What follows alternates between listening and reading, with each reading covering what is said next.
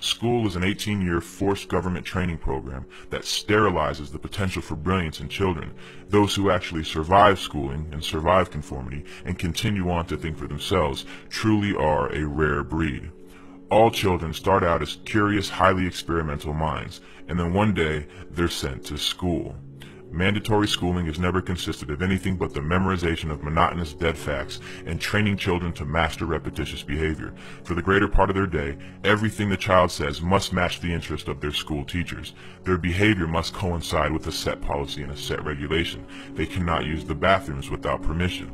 If they wish to speak, they must raise their hands. And after every hour or so, a bell rings and everyone must move to it. It couldn't be any more slave-like. And this type of training becomes a ritual for the child. It becomes the plot background for their television shows and books, or the ideology taught to them by a teacher or a parent. An entire monoculture is being developed here, stripping children of their power to cause trouble for the state at an early age, training them to be good servants of the politically correct.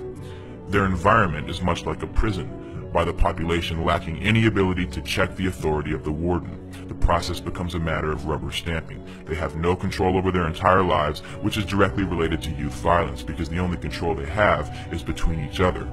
Mandatory schooling produces children who are either terrified of the tyranny of others or have been raised to perpetually exploit the conditions of others. It's just like the prison system. Forced cohabitation. The child's presence in certain buildings and their engagement in state-regulated behavior is under penalty of imprisonment. An entire army of truancy officers have been hired to make sure that no child is on the other side of the bars. At the end of 18 years of coercive state authority, the child is released into the world. It's like the end of an 18-year prison sentence. Now that you're trained to do as you're told, now you can be free. And the produce of these schools, or this state-controlled manufacturing operation, is a society willing to submit, to obey, and to listen. Forced behavior, which technically amounts to a type of slavery, will only inculcate a mindset of fear and terror.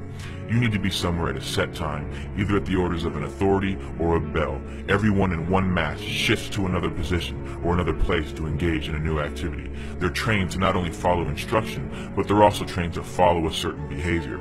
Rules, regulations, and laws are set for the children. They say you cannot do this to others. You can do this to others.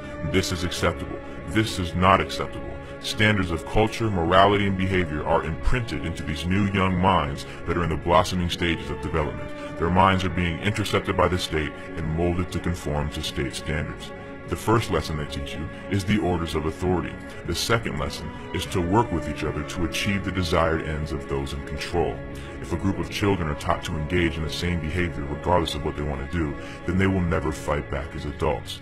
And this is your group of tenants who will live in roaches and never call the health inspector. This is your group of citizens who is easily terrified by police officers into voluntarily giving up their rights. This is your group of workers who surrender their lives to the corporation, who tells them how to dress, how to speak, what time to wake up, which means they essentially tell you what time to go to sleep if they tell you what time to wake up. This is nothing new. These are the fruits of mandatory schooling. If we look into the roots of 19th century industrialism, the Civil War demonstrated to industrialists and financiers how a standardized population trained to follow orders without significant thought could be made to function as a money tree.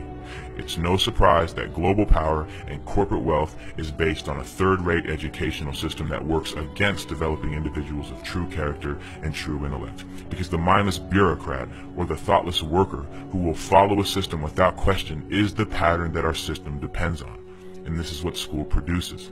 The system is not designed to educate the public, which is why federal and state bureaucracies call the shots, not the parents, not the local school boards. Every law is harshly enforced with maximum punishments. The tone of a principal is much like the tone of a warden, with no check on his authority.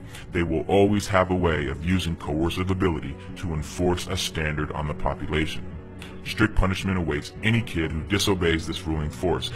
This is the reality of government training. The state doesn't care if children are homeless or on the streets or suffering from malnutrition and hunger, but the second the child fails to appear in school at the scheduled time, like a court date, the police are alerted.